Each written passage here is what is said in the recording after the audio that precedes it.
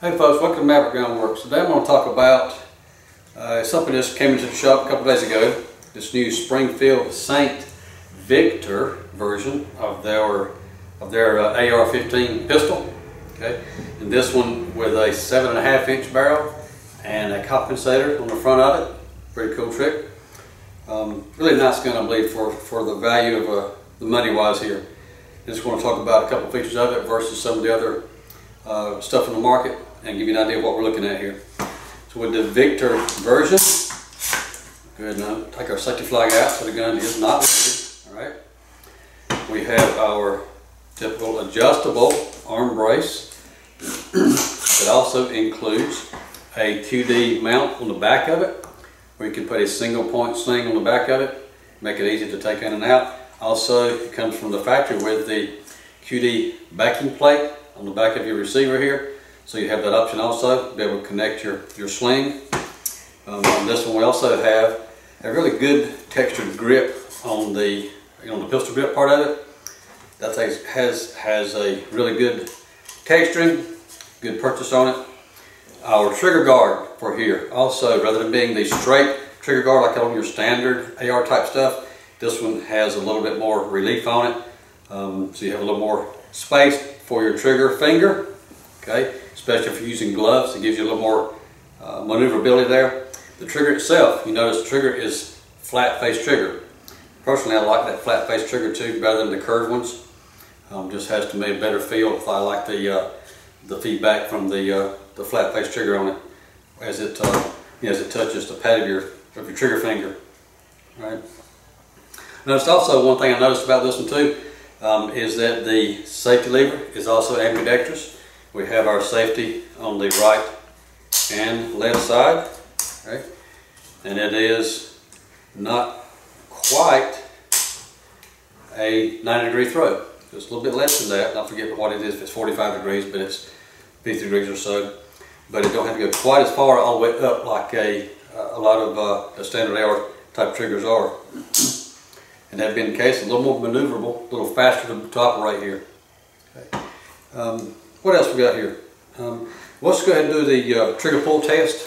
Okay, see what the actual trigger pull is on it from the factory.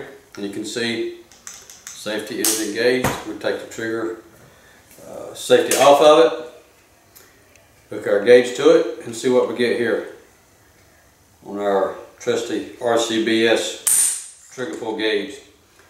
4.5 pounds, and that is right out of the box. There's not anything to it. So I see as an AR trigger goes, that's pretty good in the ballpark where it needs to be. And I'm gonna hold the trigger back, cycle the bolt, release it a little bit, and really good quick reset too. It feels a little better than a typical mil-spec trigger. I like that idea. Without having to spend extra money for an aftermarket trigger, it's really good right out of the box. All right. So, anyways, let's take while I've got it here, I'll go ahead and take our takedown pin, push it out from the back, flip it up, and we'll show you that we have the typical AR style trigger in it that is really smooth for a factory style trigger. And just so you know, it comes apart just like every other AR style rifle would be, in this case handgun pistol version. So you pull your bolt out, you have easy access to be able to clean your trigger assembly. Also your bolt comes out easy, okay, so you can clean everything in there. And remember to clean your star chamber out. There are brushes and foam swabs to be able to access the star chamber. One of the things I've seen with, I want to say typical of a lot of AR style products, is that rapid firing, you may end up with a piece of brass comes from some of your cases, especially if they've been hand loaded several times, or even the primer pocket is loose and primers come out of them sometimes. We've run across that several times. So you'll end up with a piece of brass getting stuck in the chamber where the head of the bolt rotates, and get a piece of brass in there and it'll get stuck. Okay. And when that happens, you possibly can get it out without having to disassemble it, but a lot of times we end up having to take the gun apart to to get the bolt out of it, clean it out. So just be aware of that. It's nothing to do with Springfield or any other brand. It's just sometimes that's an ammo malfunction is really what causes it, and not the gun itself. Now we've got it cleaned out a little bit. We'll stick our bolt back in, close it down, put our pin back in, and she's ready to go back to work. Just that quick.